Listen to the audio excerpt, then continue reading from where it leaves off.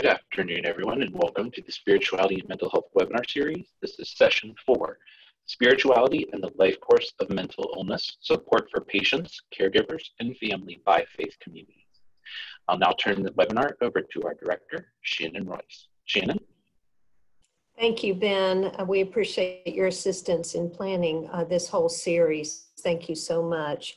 My name is Shannon Royce, and I'm the director of the Center for Faith and Opportunity Initiatives here at the Department of Health and Human Services. It's my privilege to welcome you today to webinar number 4 in our series that we're co-hosting with my good friend, Dr. Lisa Miller, at the Spirituality Mind-Body Institute at Columbia University.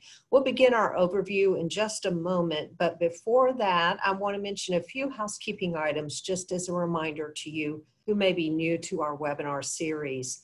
First, this is an educational webinar. It's off the record and not intended for press purposes. So if you are a member of the press, we ask you to allow us to connect you with the Assistant Secretary for Public Affairs Office at the end of the program.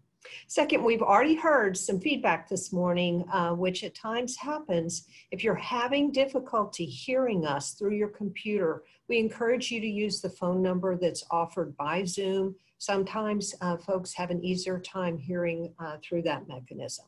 We will be sending a link to today's program to everyone who registered for the webinar. So watch for that email in this next couple of days. We will share whatever slides our speakers are willing to share with us. And if you have any questions, don't hesitate to reach out to us at partnerships with an S, partnerships@hhs.gov. Finally, we do have a very full program today, and so if you have questions that you'd like us to present to our speakers at the end of the program, we'll get to as many as we can. Please use the Q&A feature at the bottom of the screen to put your questions there for us to consider at the end. Now I'll turn it over to my friend, Dr. Lisa Miller, for her opening remarks. Hello, Lisa. Hello, thank you, Shannon. And as always, it is such an honor and a joy to collaborate with you and the Partnership Center. We come from here, the Spirituality Mind-Body Institute at Columbia University Teachers College.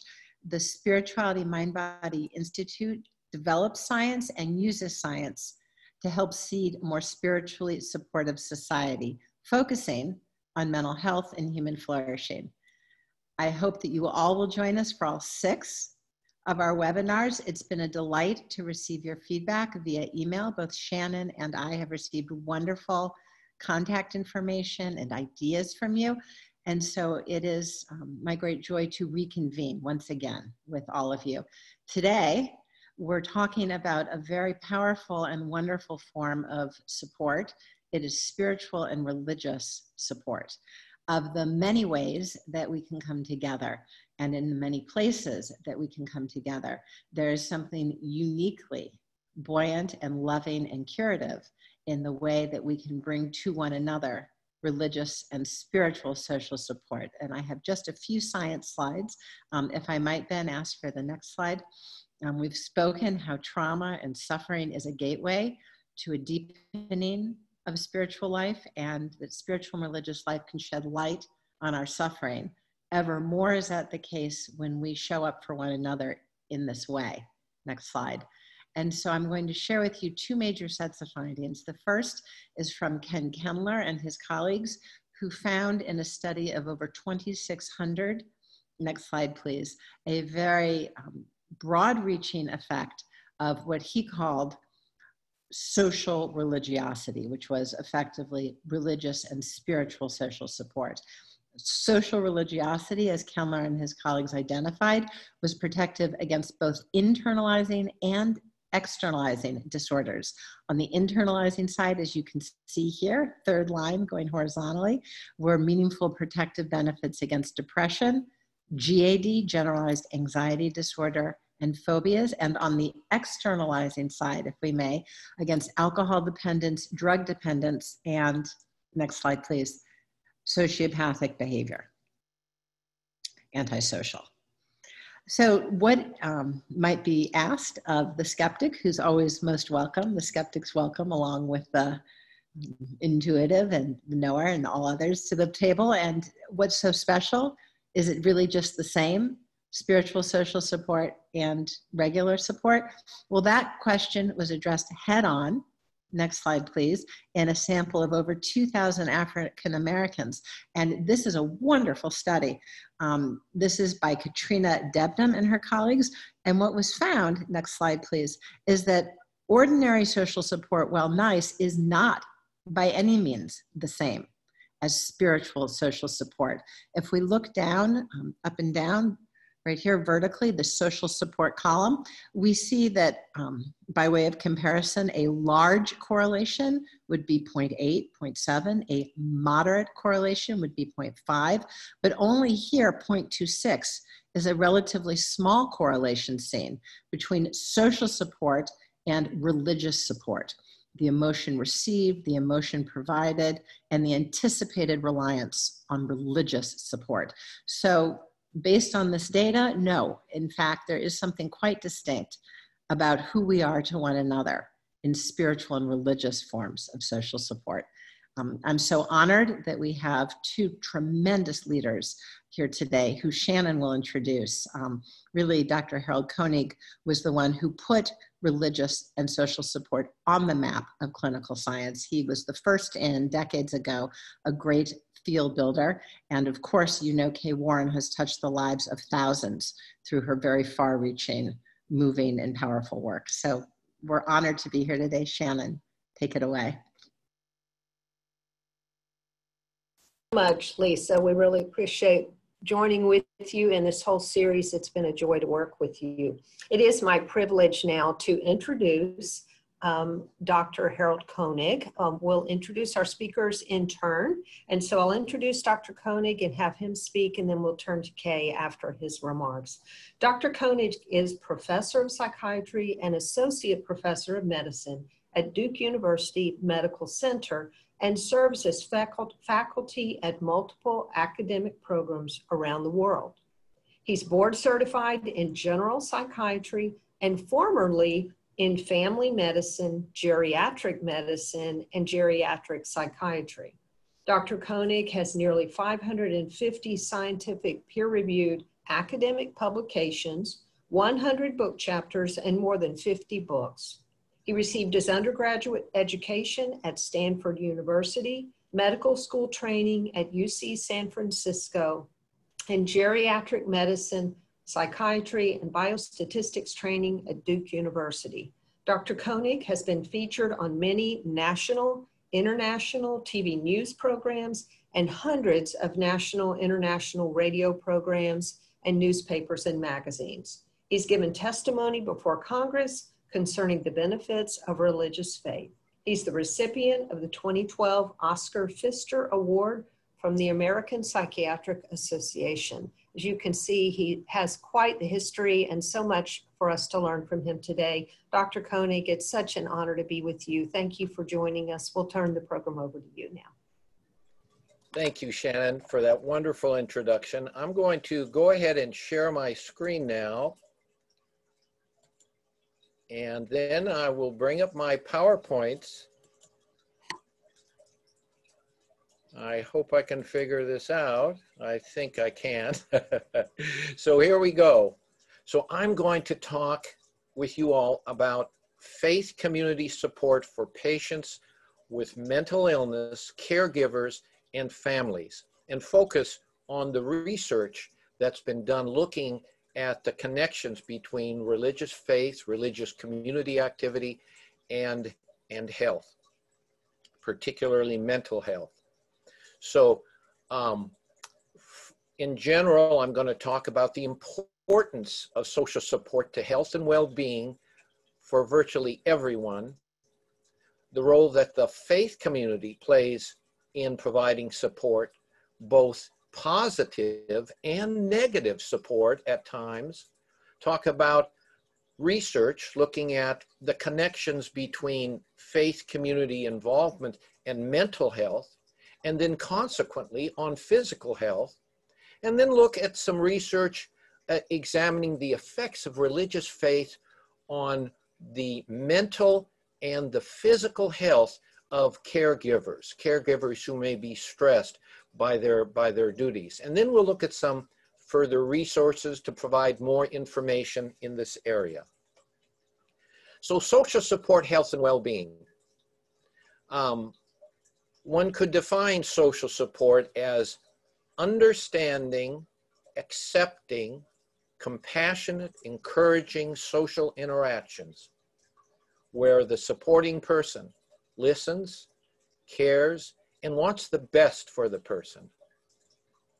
Social support is truly one of the most important aspects of counseling, and it's crucial for the development of the relationship between a patient and their therapist or counselor. Informal social support provided by family and friends is also known to be essential for good mental health and physical health. And of course, the opposite is also true with regard to loneliness and social isolation, which is so common among people who struggle with mental illness and their loved ones who care for them. Over 30 years ago, House researchers found that those without social support were less psychologically and physically healthy and were more likely even to die sooner. And more recently, in an analysis of nearly 150 studies that involved more than 300,000 participants, those with adequate social relationships were 50% more likely to survive during an 8-year follow-up period compared to those with poor or insufficient social relationships. So this just underscores how important our social interactions are to one another. It's been tough during this COVID-19 pandemic on everybody.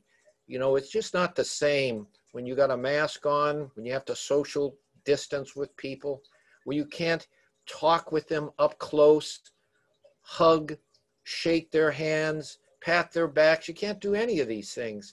And it's taken a toll on many, many people, especially those struggling, you know, with in high stress situations like caregivers might be of those who, you know, are struggling with themselves with feeling lonely and isolated.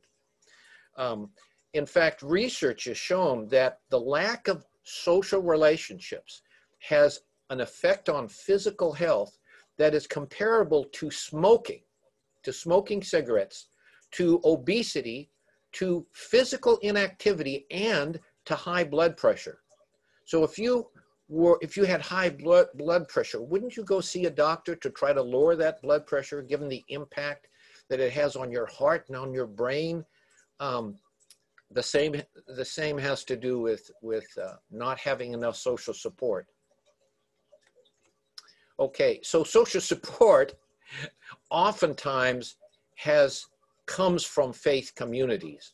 And in fact, in certain segments of the population, such as older adults, research has shown, in fact, our research has shown that outside of the family, the church, the religious community, the synagogue, the mosque, is the most common source of support that people in the community have. Other than family, it's the religious community, which serves as kind of an extended family for many, many people. Sorry about that. So social support from the faith community is kind of like a two-way street. Here's an example of the kinds of questions that are asked in order to assess the kind of support one might receive from one's faith community. How often do people in your congregation make you feel loved and cared for? Ask yourself these questions. How often do the people in your congregation listen to you and talk about your problems and concerns? And then, of course, more importantly, how often do you make people in your congregation feel loved and cared for? How often do you listen to people in your congregation talk about their private problems and concerns? One thing research has shown is that it is most definitely more beneficial to give than to receive. So providing support to others Loving others, supporting others often neutralizes many of the negative emotions that we often experience and enhance the positive emotions. Now, faith community can also provide some negative support, as reflected by how often do people in your congregation make too many demands on you? How often are people in your congregation critical of you and the things you do? So that can also have an effect, and the effect is not a good one. Positive congregational support, as in the first few questions, is consistently related to better health, better mental, social, and physical health. Negative congregational support, in turn, is very consistently related to worse physical, social, and psychological health. So some of this, so the question is faith community involvement good for your health? And here's a bit of a review of some of the research. This is some of the sources that I will be speaking from. If you want to learn more, look at some more of the actual evidence for this. So faith community involvement and mental health. Let's briefly take a look at this. Involvement in the faith community, on average, is related to better coping with life stressors, greater recovery, more quick recovery from depression, experience of less depression because of improvements in coping. But of course, that does not mean that people of deep faith do not become depressed. Oftentimes, depression, or the dark night of the soul, is the pathway to a deeper religious faith. When things are going well for people, there's not much motivation to deepen your faith and your relationship with God. But when things are not going well, that's when you've tried everything else, when there's nothing left, that's when people come to these. Religious involvement is also related to less anxiety, less alcohol and drug use, fewer substance use disorders. Also, the experience of not only fewer negative emotions, but more positive emotions, such as happiness, life satisfaction, optimism, meaning and purpose in life, gratitude, and generosity. People who are more religious are more likely to be altruistic with their time and with their money. They have greater marital and family stability. They are less likely to engage in delinquent acts and crime. And also, the support one receives from one's faith community is of a greater quality than the social support that one receives from other sources, as Lisa pointed out earlier. The kind of support from a faith community persists even when the person being supported can't give back. And that's what's so unique about the faith community support, is that we support one another not because of what we get from others, but because God has commanded us to love our neighbor. So that's an additional motivation for people to care for and love one another in the faith community. Here's a study looking at, this is out of the Harvard School of Public Health, looking at suicide rates among women. This is a large random sample of nurses, actually, 90,000 nurses who were followed for a period of about 15 years, showing that rates of completed suicide are much lower among those who are attending religious services at least once a week. Now, as I said earlier, faith community involvement also has impacts on physical health. People who are more involved in religious community activities, particularly religious community activities, have less heart disease, lower blood pressure, lower rates of stroke.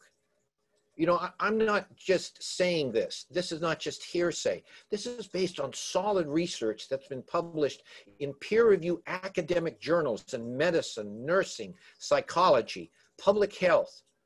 Less cognitive decline with aging, less physical disability with aging.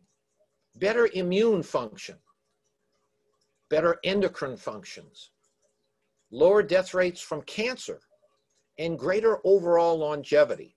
And of all of the religious characteristics, it's involvement in the religious community, religious service attendance, that is the strongest predictor of physical and mental health outcomes. So we all know that, just going to church doesn't often, it isn't the entire, explanation here, but it seems that going to church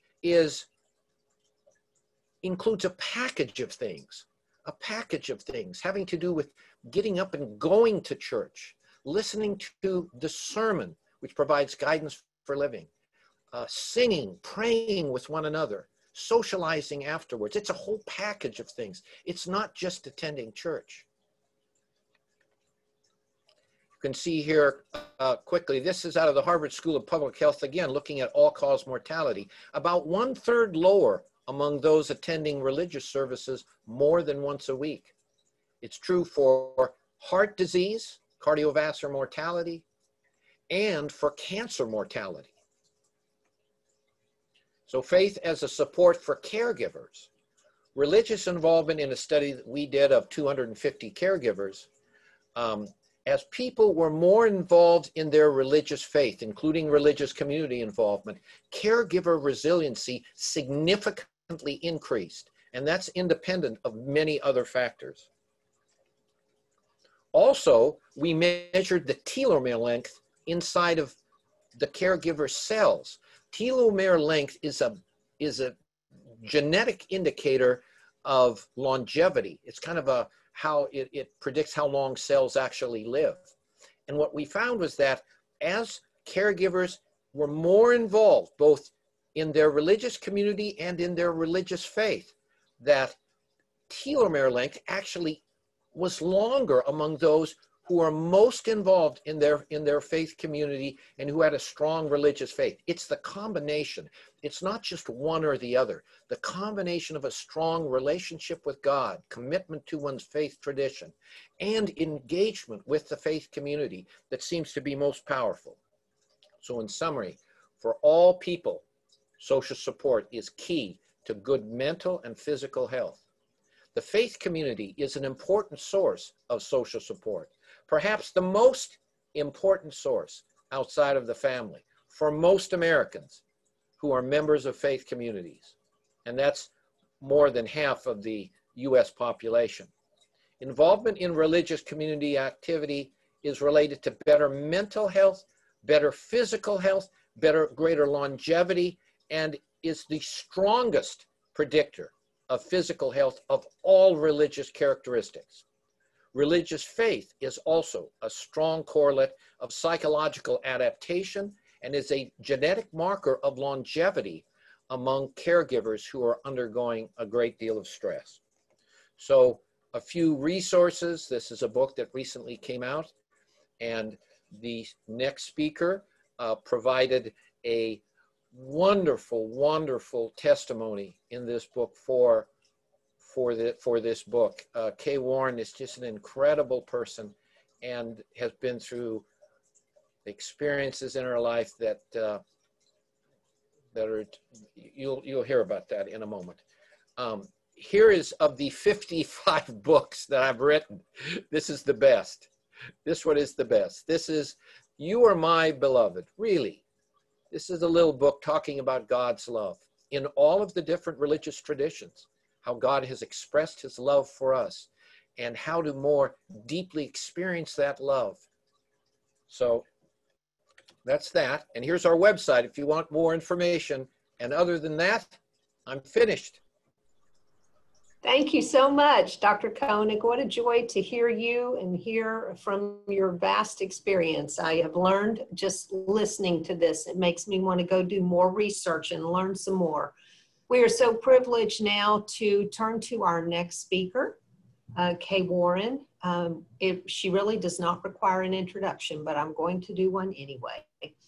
Kay Warren co-founded Saddleback Church with her husband, Rick Warren, in Lake Forest, California in 1980. After the death of her son, Matthew, who lived with serious mental illness for most of his life, she founded Saddleback's Hope for Mental Health initiative as a way to support individuals and family members of loved ones with mental illness and suicidal ideation. The initiative also trains others in the faith community how to launch or expand existing mental health ministries. Kay is a board member of the National Action Alliance for Suicide Prevention and is active in mental health suicide prevention efforts in Orange County, California. Kay is the author of multiple books and resources for churches. Her children are Amy, Josh, and Matthew, who is in heaven, and she has 5 grandchildren. Kay, where Dr. Koenig shared from his research, knowledge, and experience, we're anxious to hear from you, from your life experience and the work that you've done. So we'll turn the program over to you now. Thank you so much. It's just a pleasure to be on this webinar and to be with Dr. Koenig, who just an amazing man and researcher and physician and a brother in my faith. So thank you so much, Dr. Koenig. As you've heard, our youngest son, Matthew, was diagnosed with depression when he was 7 years old, and he probably could have been diagnosed sooner if we had known that children could experience mental illness. We didn't know. My husband was the senior pastor of a very large, very loving church that was supportive and nourishing of us personally, but there was almost no help for us as parents of a seriously mentally ill child. There were no support groups that we were aware of for family members, and even if there had been, I'm not sure we would have gone for privacy concerns. And there was no mental health education available through our church, or even really from the mental health professionals that we saw on a regular basis. No one suggested to us that we find a support group, that there was anything like NAMI that offered free information and education for parents. And as a result, we often felt very alone and helpless as our son's illness steadily progressed through the years. And after Matthew died by suicide in 2013, my husband and I realized that we had a unique opportunity at Saddleback Church to increase the level of mental health education, services and support for individuals and family members living with mental health challenges. And we created an acrostic using the word church. And we put steps along with each of those letters of that acrostic that became a template for what we believe are things that every faith congregation can use to help people living with mental illness and their families. People assume that because our church is large, that of course we can help people in concrete ways. But I'm absolutely convinced that there are very specific things that every faith community can do everywhere in every city in the United States, regardless of location, regardless of size, regardless of the affluence of the church.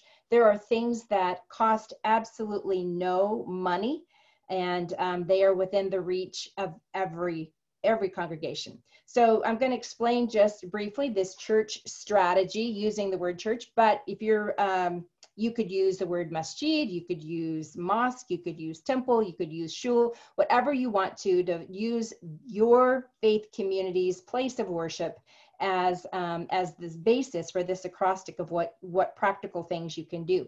And the first letter in that acrostic is C, and it stands for care for and support individuals and families living with mental illness and their families. And Dr. Koenig has already spent a lot of time explaining the practical and the mental health, the relational benefits to being a part of a faith community. And I'm going to give some practical ways that I feel like that we can actually implement that. And so I'm going to spend the most of my time on this first C in the acrostic, and then I'll come back at the end and fill in those last letters. But that's because this webinar is about how to give spiritual support to individuals and to families. It starts with this question, though, of how much does it cost to care? How much does it cost a congregation to care for people living with mental illness and their families?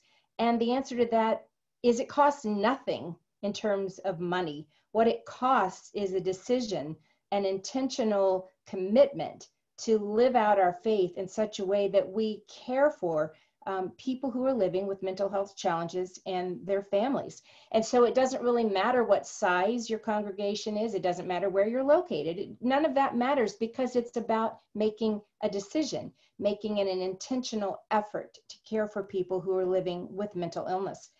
And as Dr. Koenig has mentioned, we need support in every area. All of us do as human beings, and people living with mental illness and their families need support. They need physical support. They need relational support. They need emotional support. They need therapeutic support, but they also need spiritual support, because we are not just bodies, we are souls. One of my favorite writers, authors, and mentors from afar is Dr. John Swinton, a professor of practical theology and pastoral care at the University of Aberdeen in Scotland. And some of his research showed that the question that people with serious mental illness ask most often isn't simply, where can I find meaning in the midst of my brokenness? But much more specifically, where and how can I find Jesus and hold on to God in the midst of this experience of living with mental illness? And so if I want to offer spiritual support to people in our congregation who are living with mental illness, I want to show you what we call the Hope Circle, because this is the way to flesh out what I believe it means to care for people who are living, individuals who are living with mental illness. And if you start at the left where it says you are loved, you'll look, there's tiny words above it. And those words above it say, I hate myself. And that's because what I heard my son say over and over, what I have heard so many individuals living with serious mental illness say, is that they hate themselves. There's so much shame. There's so much embarrassment. There's so much shame at the fact that maybe they haven't lived up to the potential that they thought that they had. Maybe the illness itself intrudes and causes deep feelings of self-hatred, of loathing. And to know more than anything that you are loved, that whether you accomplish some of the things that you've set out to accomplish, whether it's been a good day or a bad day, but to know at night when you lay your head on the pillow that you are loved, is the basis of spiritual support for people living with mental illness. To know that they are loved by God. Remember, I said, Dr. Swinton said that people want to know, how can I stay connected to God? It starts with knowing you are loved. And then as you go around this circle, I'd say the next thing that I heard often from my son and from other people living with serious mental illness is this, I don't matter. I think sometimes with serious mental illness, you can feel like you are alone in the universe, and that other people are very particularly gifted, and maybe they're wanted, and there's nothing for you, there's no meaning. And to know that you have a purpose, that you were made intentionally, that there is a reason for you to be here, to know that you are loved and that you have a purpose in life, those become some of the foundational truths that we can spiritually support people living with mental illness. And if you keep going around that circle, I heard often my son would say, I don't fit in. He would just say, I don't belong. And at his most desperate moments, in the moments when he was the most tormented by thoughts that he couldn't control, by feelings, by feeling alienated, he would say, I don't even fit in the human race. He saw himself as being outside of humanity. And I can't think of anything more lonely than to feel like you don't even belong in the human race. What a desperate place that is to be. And so as we support spiritually people who are living with serious mental illness, to show them that they belong, that they fit, that they may not fit here in society and they may not fit there, but they fit in our congregation. There's a place for them. Keep going around that circle. To help people living with serious mental illness, to support them into recognizing that they have choices, because it can feel often like the mental illness takes over and you have no choices. You can't control your thoughts. You can't control how you feel. You can't control how you respond. And to bring this truth to folks, that they do have some choices, even if the choice is as basic as just to say, I need help. I need help is a choice to ask for it. And then if you go to the last thing that I have heard, I've heard people say, I want to give up, because they feel like there's nothing they can do. but to realize there's a choice. And then also have heard so often, I feel useless. I have nothing to give. Everybody else has these beautiful gifts to offer. I have nothing to give. But to know that you are needed, that your particular contribution is the contribution that you were here to give. And we are less than what we could be if we don't have your contribution. To know that you are needed. And so as we emphasize this hope circle in caring for people living with mental illness at Saddleback, it is to remind them over and over and over again, by our actions, by our words, by our touch, by our love, by our kind looks, you are loved, you have a purpose, you belong, you have choices, and you are needed. And there's a journal that we've created called The Journey Toward Hope that was created by people living with mental illness for people living with mental illness. It's an experiential journal to help these 5 truths of the Hope Circle to become cemented in someone's heart. And then I want to quickly just talk about, because we're not only called as a faith congregation to offer support to individuals, but to caregivers. And I lived for 20 years as a caregiver of my very seriously mentally ill son.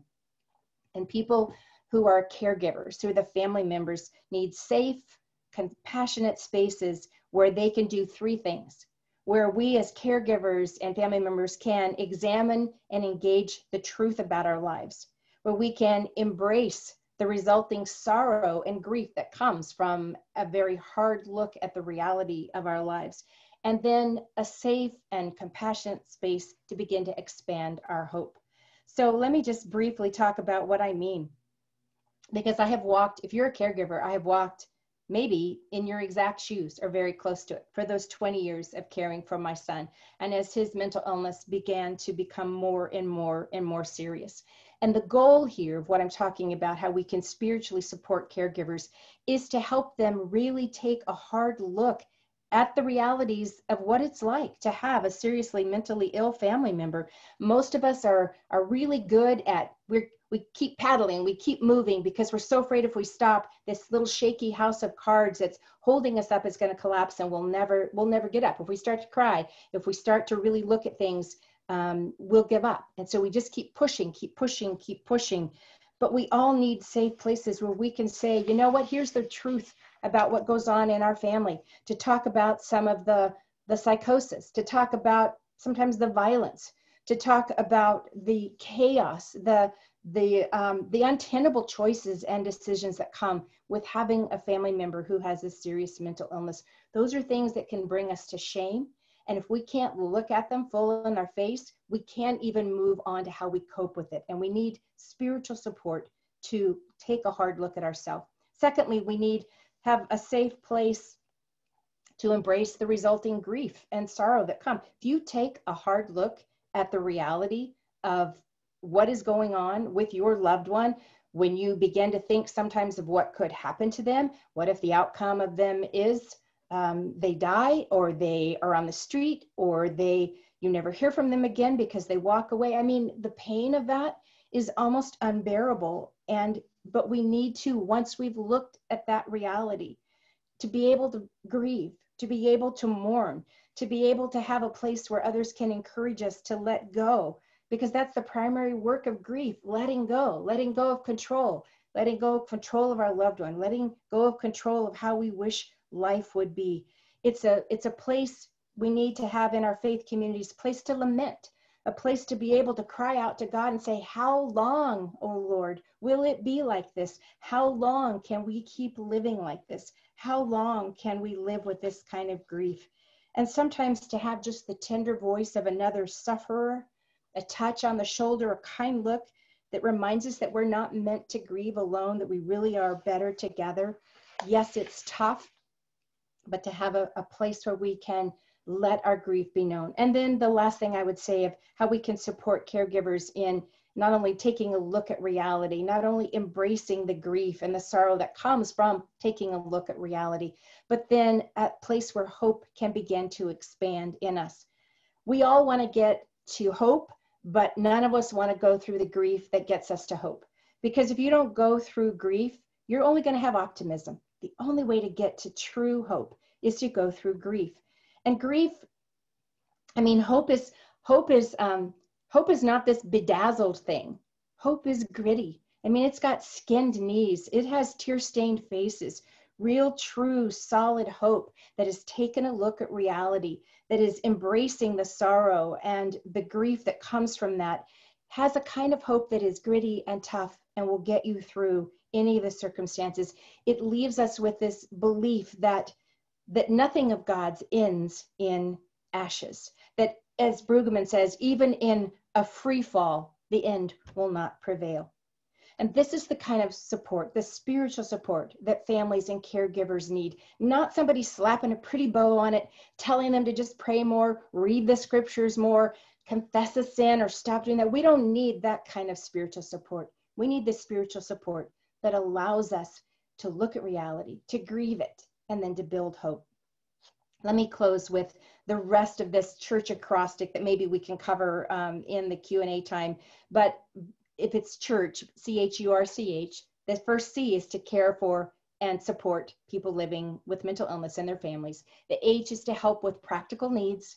The U is to use volunteers. This is not something that staff or paid staff members are supposed to do. This is what we as members of a congregation. The R is to remove the stigma, probably next to care, making a decision to care. The most powerful, effective thing any congregation can do is to remove the stigma. It is not a sin to be sick. And then the second C is to collaborate with the community, people like Dr. Koenig, people like Dr. Miller, those who are mental health professionals who can come and talk and share and educate our congregations. And then the last is hope. I've talked about hope a lot because, listen, you can't live without hope.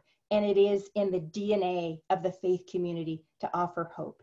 And so these are things, these are practical ways and that all of us, every faith congregation, can support spiritually people and families who are living with mental health challenges. Thank you so much, Kay. It's always very moving to me to hear you share. And I really appreciate the heart that you bring to this and the personal touch that you bring to it. And two of the things you said that particularly moved me were just the importance of lament. Just how lament is a part of the journey of those living with mental illness and their caregivers, because you can't move forward without actually really looking at and deeply grieving the loss that you have of what you thought would be a more typical life. And so I think that's really beautiful that you raised that. And the other thing you said that I think is so significant, and we'll turn to questions after this, but I just wanted to comment on these two things. The importance of not trying to control circumstances you can't control, but learning to manage them and having the support around you to manage the challenges of your life, but not try to control the uncontrollable. So thank you so much for sharing those things with us. And I see that Lisa and Dr. Koenig have joined us. And so, Lisa, I want to turn to you first for any questions that you might have for Kay or Dr. Koenig, and then I'll raise questions as we have time. Well, first of all, thank you, Kay, and thank you, Dr. Koenig, for your very moving and powerful talks. Kay, I'll remember that the rest of my life. It was very beautiful. And I took a screenshot of your diagram so I can share it with my students, and we'll, of course, tell them all about you. I want to share an impression I had that both of you highlighted, the deep, deep love that is part of spiritual social support. Harold, you shared how we're loved even if we can't give back. And Kay, you shared how we're loved even if we can't live up to what we hoped for ourselves, even if we don't meet our own mark that we somehow seem to have set.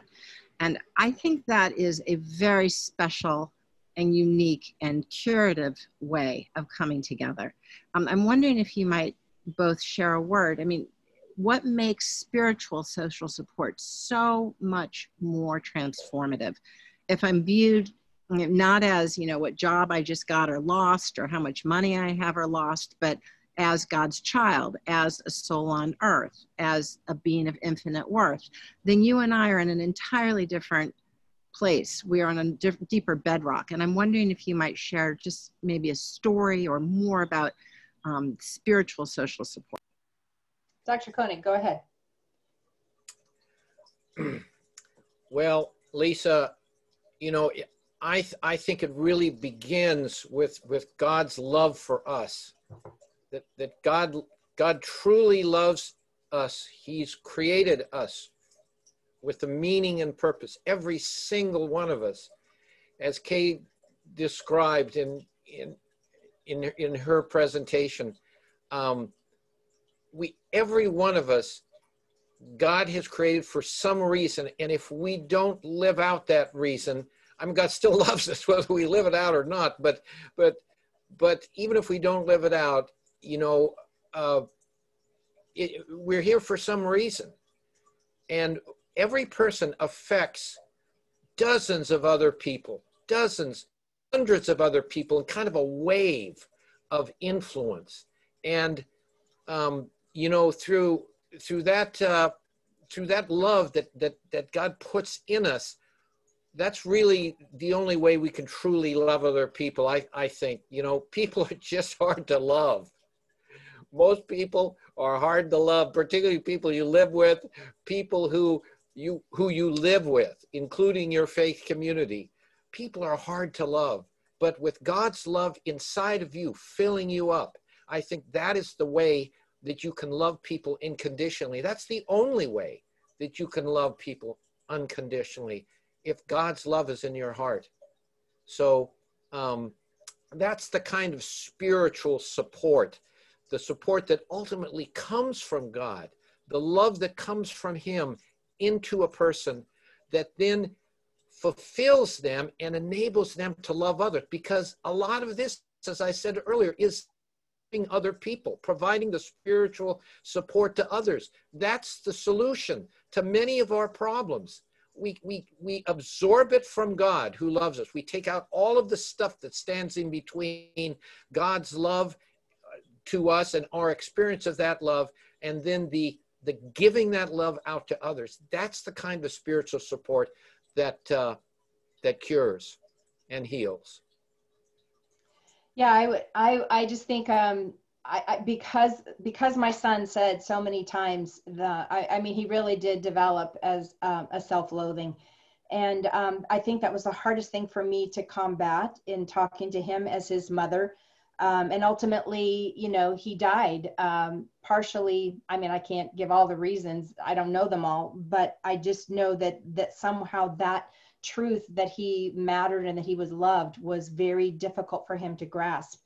And yet what I believe with all of who I am is that I am a person made in the image of God, and therefore I have value and worth, dignity, meaning. I am loved simply because I exist. I'm not loved because of what I can produce or what I can achieve, or because of what acclaim I might, or what pinnacle I might come to, what degrees are behind my name, how much money I make. I'm just loved. And to feel that in the core of who we are as persons enables us to live our lives. It's what we fall back on.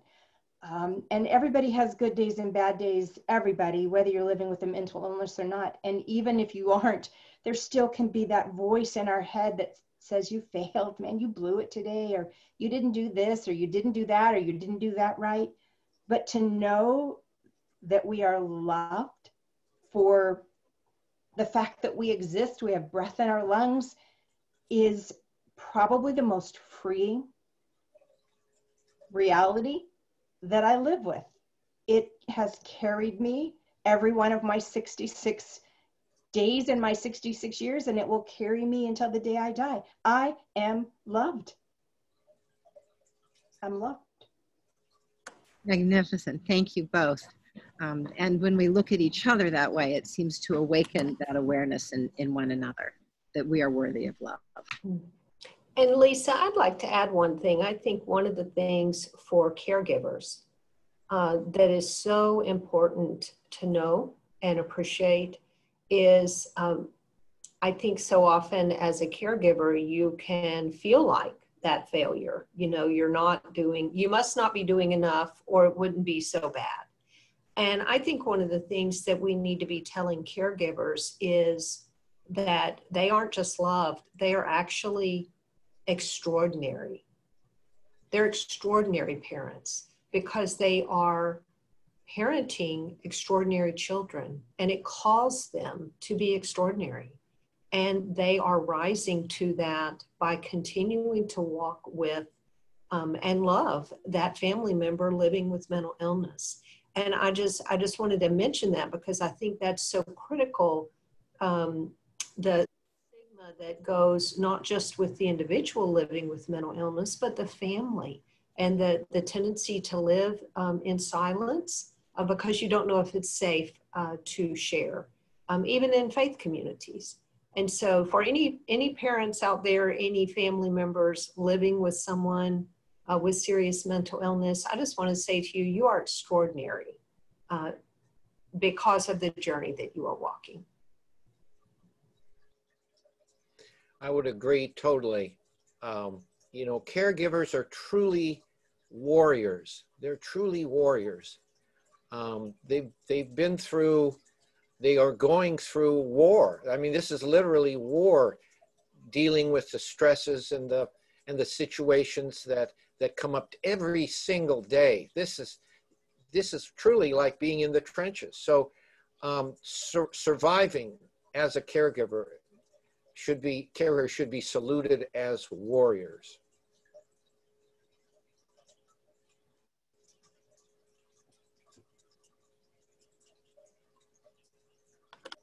Lisa, any other questions? Thank you both very much. Shall we go to questions from our Sure. I collaborators? have several questions from our participants today, so I'm delighted to turn to a couple of those. One of the questions that came up was, does social support look different in different minority or vulnerable populations? The study at the beginning looked at African American communities and social support, but is there research or are there experiences that any of you can share that relate what it is we're talking about when it comes to diverse communities?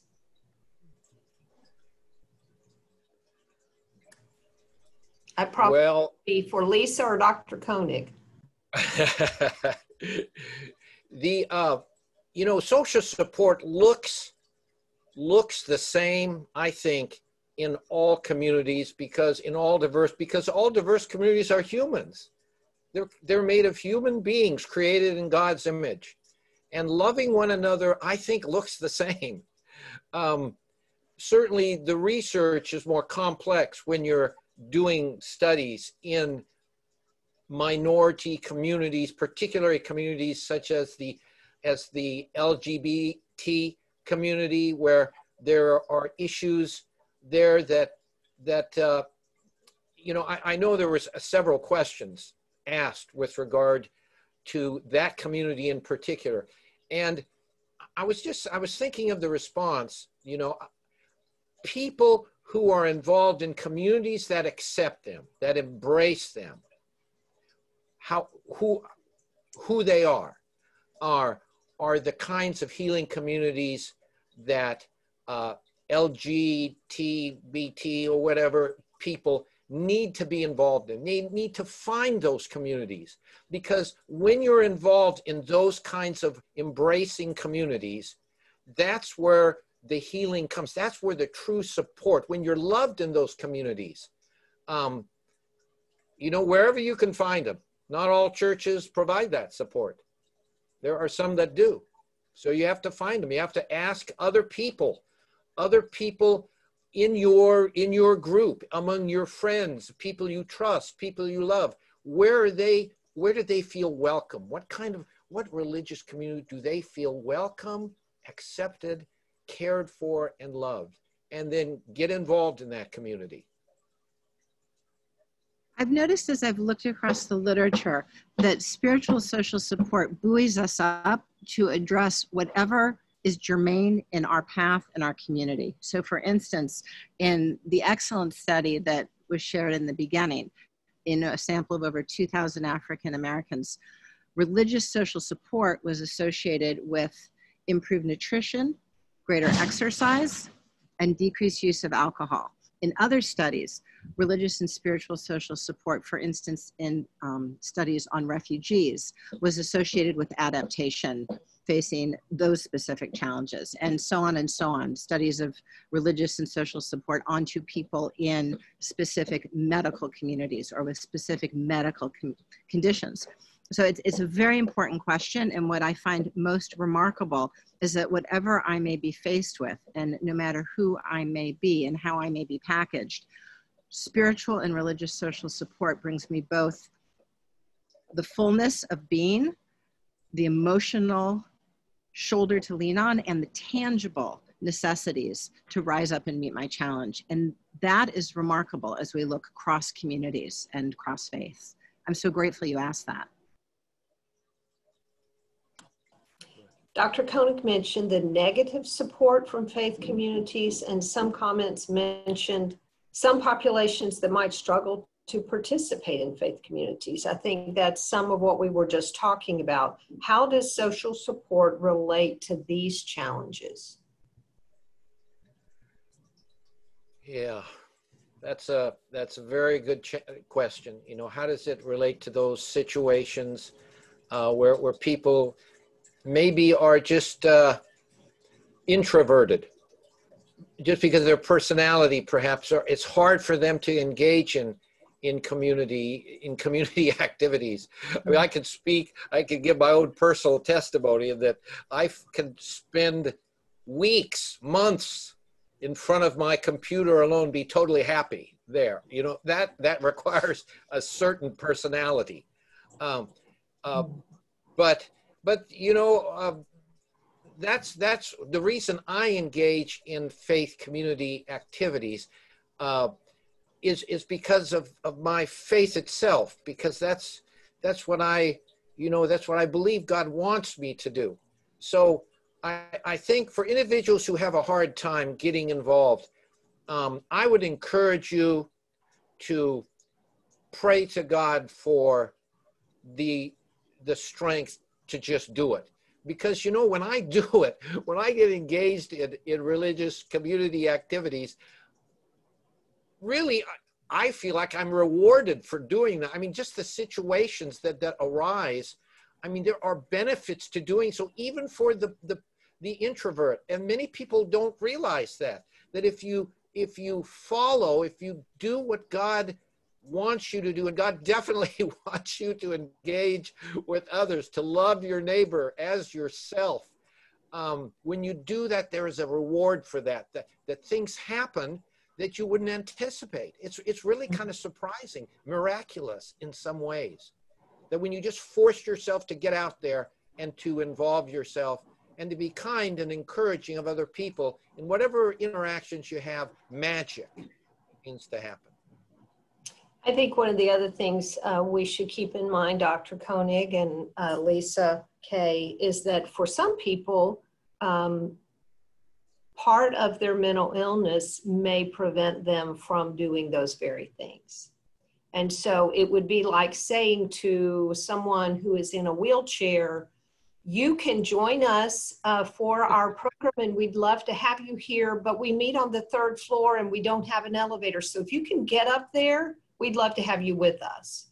And I think the reality is, as people in faith communities, we have to recognize that people living with mental illness, in some cases, they can't come to us. We have to get out of our faith communities and go to them. We need to go where they are. We need to meet them where they are. And that may be the homeless person on the street. That may be some parent who doesn't know where their child is because they've run away because of their mental illness.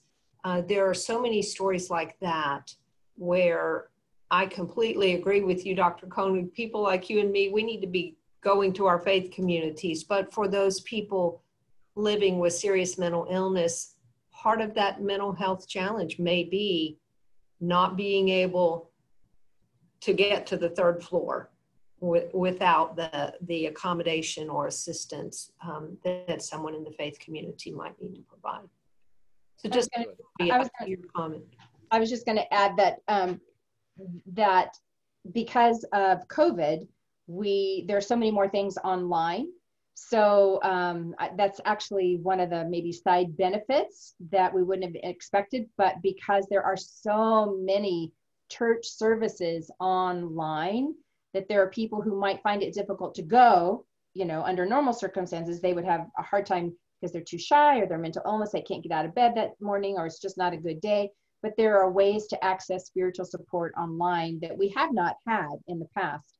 For that, I'm really grateful. I think many churches, synagogues, whatever, that are able to put their services online are finding a great increase in attendance as people are able to take in spiritual support without having to go anywhere or put themselves in those kind of situations. Yeah, I think that's really true. Lisa. Yes, I see in the box questions about, and Harold touched on this a bit, about what if I'm not receiving spiritual support from my community. And I thought Harold's point was well taken. Then find a community that is supportive of you. And I can give an example of that. There was a woman of very little means who had a child out of wedlock and was not allowed to baptize her child. And that was very heartbreaking to her. And she felt a severe dearth of social and spiritual social support. So her grandmother came along and baptized her baby in the ocean, which is a lot of water. And then the mother and daughter went on to join a different faith community where they felt great amounts of spiritual social support. So I don't want to dodge that. I want to address it directly, which is find the community that truly supports you for who you are, because spiritual social support is life-changing. Well, as happens every time, we have gone over our time. I want to allow any closing remarks from Dr. Koenig or Kay or Lisa before we close up here. Any last thoughts that you've just had as we've been having this exchange? It's a joy for me to see this work implemented by our colleagues. There's 2,000 colleagues together right now, and people truly are seeding a more spiritually supportive mental health and recovery field. The work you're doing every day is transforming the field, and we're so delighted in this series of webinars to be part of this transformation. Absolutely. Dr. Koenig, Kay, any closing remarks? My closing remarks are that, this has been such a rich webinar. There has been so much truth that's been said during this hour. I just hope that Kay's experience, suggestions, all of these things, the wisdom from Lisa, the research, Shannon's observation, all of these things I just hope it can get out. Tell other people about this webinar. Find a link, send a link by email to, this is eventually going to be on some kind of platform. And so send a link to everybody, about this webinar. I would just encourage that. Those are my final remarks. That's actually a perfect closing comment leading into my closing comments, Dr. Koenig. So thank you. We will be sending the link to this recording in our follow-up email that will go out in the next day or two. We would be delighted if you would share that with people in your community, people who maybe you want to have better understand supports for families living with mental illness, a faith leader who you would like to encourage. I just would encourage you to share that with them. We'll also be sharing the slides from today's program, so be watching for that email to come from our office. The next webinar in our series is not 2 weeks from today. We've done all of them on Tuesdays. But our next one is Thursday week. So it's Thursday the 19th because we did not want to have a webinar during Thanksgiving week. So Thursday the 19th will be our 5th webinar in this series, and it's titled Spirituality and Relationships, Contributions to Faith and Forgiveness in Recovery. We have 2 remarkable speakers for that program. Dr. Pargament and Dr. Kurt Thompson will be joining us for that program. So we hope you will join us for that. And the registration link for that will also be in that email. So watch for that email from us in the next couple of days. We are delighted to have you join us today. If you have any questions that didn't get answered today, please feel free to email us at partnerships@hhs.gov, partnerships with an S at hhs.gov. We'd be delighted to interact with you further. Thank you so much for being with us. Thank you, Lisa. As always, Kay and Dr. Koenig, it's a joy to be with you today. We appreciate your contribution. Everybody have a great day. God bless you. God bless you.